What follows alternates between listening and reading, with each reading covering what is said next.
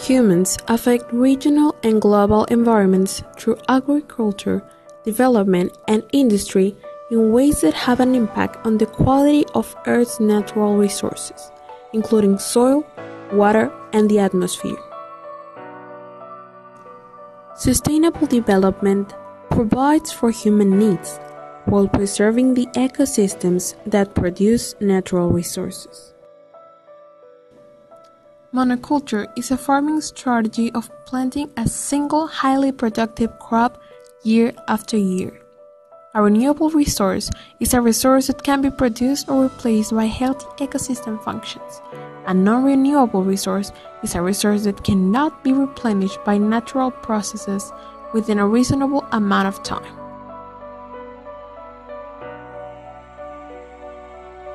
Healthy soil supports both agriculture and forestry, and it is possible to minimize soil erosion by the management of these last two.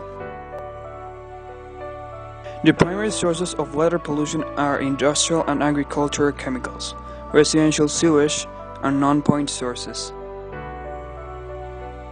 Common forms of air pollution include smog, acid rain, greenhouse gases, and particulates. Desertification is when land productivity is lowered by overfarming, overgrazing, seasonal drought, and climate change. Deforestation refers to the destruction of forests. A pollutant is a harmful material that can enter the biosphere through the land, air, or water. Biological magnification is increasing concentration of a harmful substance in organisms at higher trophic levels in a food chain or food web. Smog and acid rain are common forms of air pollution. Smog is a gray-brown haze of chemical elements, while acid rain is rain containing nitric and sulfuric acid.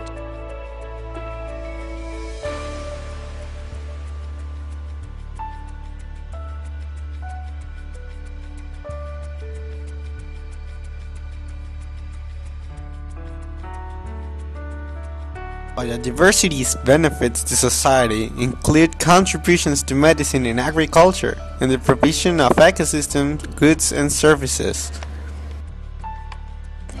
Humans reduce biodiversity by altering habitats, hunting, introducing invasive species, releasing pollution into food webs, and contributing to climate change.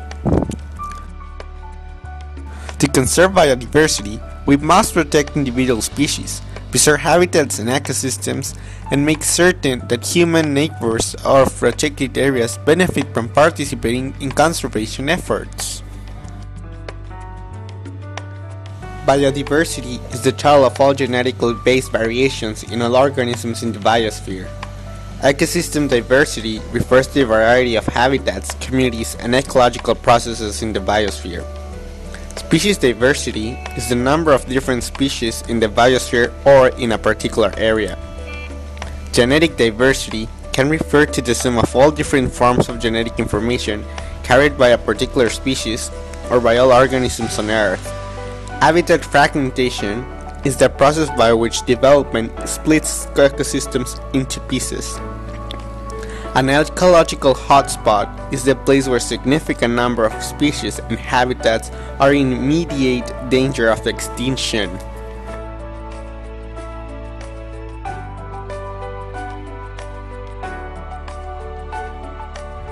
According to one dataset, the average American has an ecological footprint over 4 times larger than the global average.